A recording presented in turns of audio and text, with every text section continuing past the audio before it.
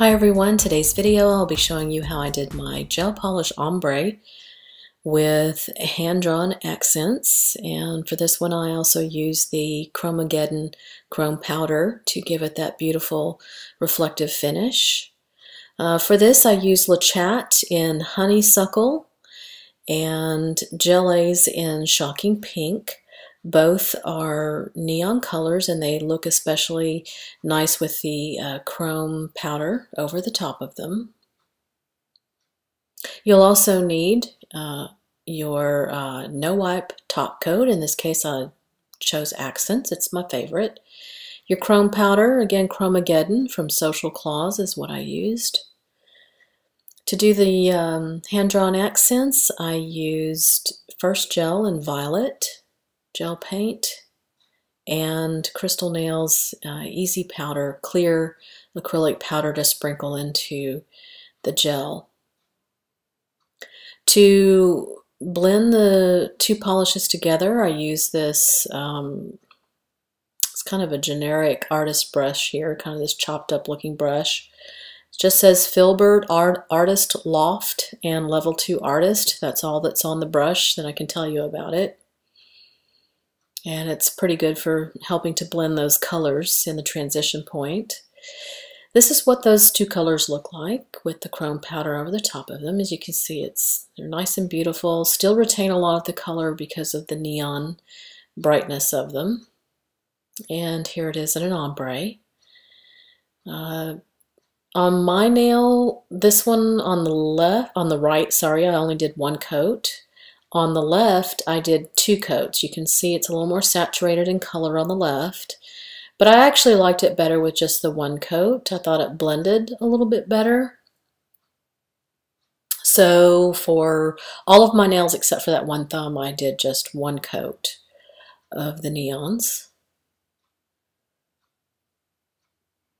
Also for the design work there, I used the Crystal Nails No. 0 long brush, one of my favorite detail brushes.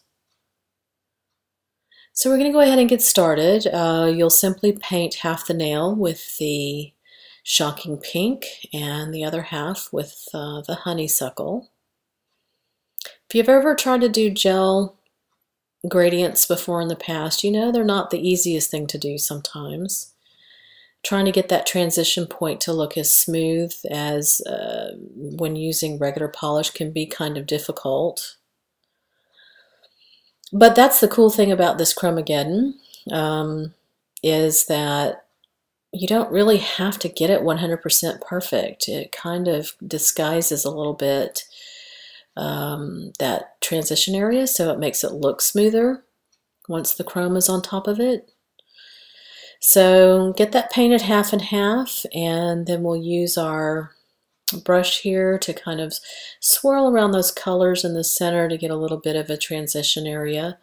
Again, this isn't going to be perfect, and I'm doing it that way to show you how the chrome powder can kind of mask any imperfections in a gel gradient.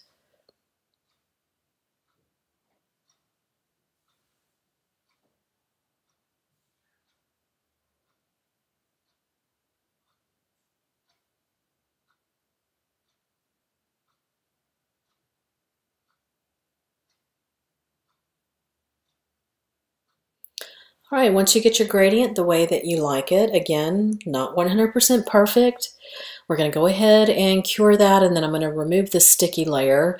I just remove it simply because it doesn't play well. The top coat, the no wipe, doesn't play well with these Gelées colors for some reason. So I just remove the sticky layer, and then we'll apply the one coat of the Accents top coat.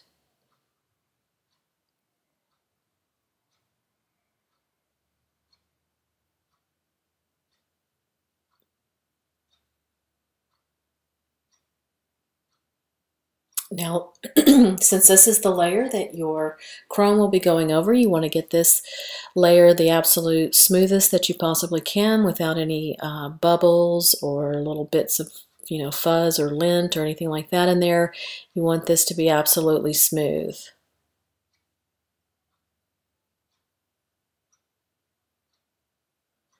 And make sure that you do seal any edges.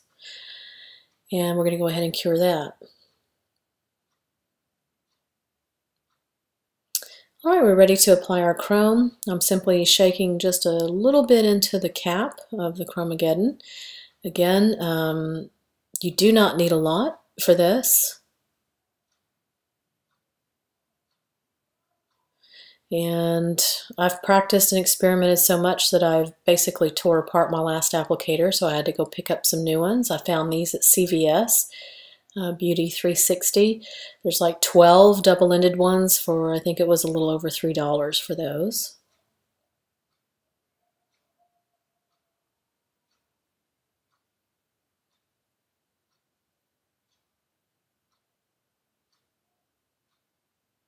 I also gloved up for this because first, I don't like this stuff all over my hands, and second, I am going to kind of burnish the edge with a gloved fingertip to make sure I got all those particles to lay flat. And I don't like using a naked finger for that. So again, not much is needed. Get a nice even thin coat over the nail.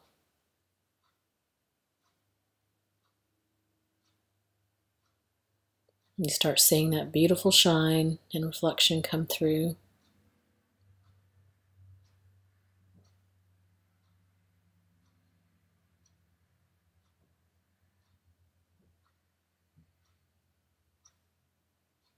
Just making sure all those particles are lying flat.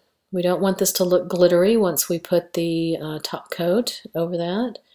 Just going to go over it a little bit more with a little more chrome to make sure I didn't miss any areas on there. And again, wipe down the surface to get off any stray particles. And there you can see me and my camera there in the background. In the finish, you can see my fingertip there. And you can see how the transition in that looks much smoother than without the chrome over the top. I have a special glitter bottle of accents for the glitter work and the chrome work. No matter how careful you are, you will end up with little bits on your brush, so having a separate bottle will save you some heartache in the end.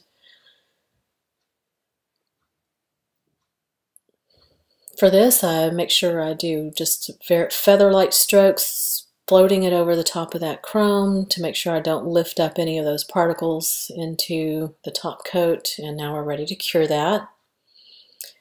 For accents, 30 seconds in an LED. You can see that beautiful shine. Now we're ready to apply our hand-drawn scroll design. Again, this is the first gel in violet.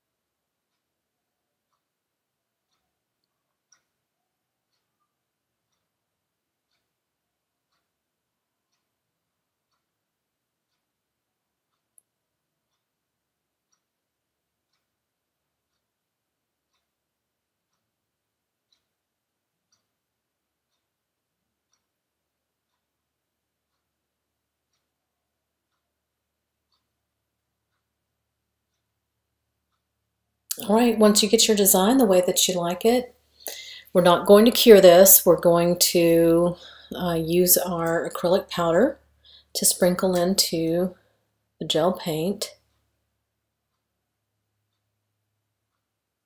This is a super fine clear powder. It's going to give a very soft, velvety, textured feel over the nail.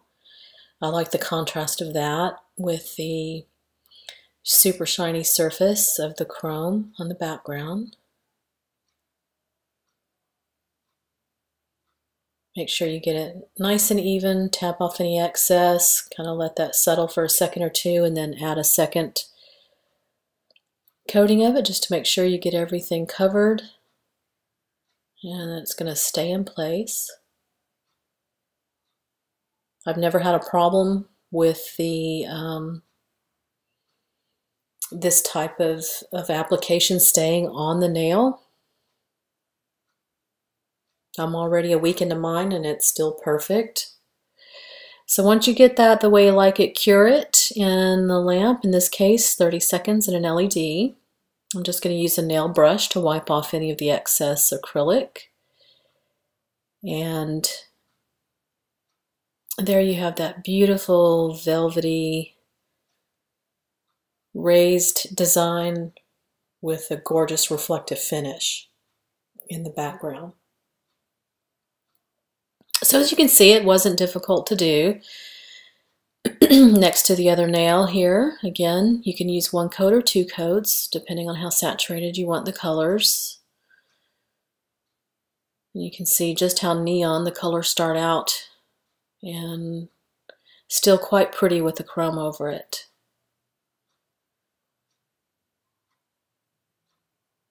Very reflective. So if you guys have any comments or questions for me, go ahead and leave them down at the bottom. I'll try to get them answered as soon as I possibly can. I'll also leave links to all of the products that I purchased here. And until next time, I will see you guys later.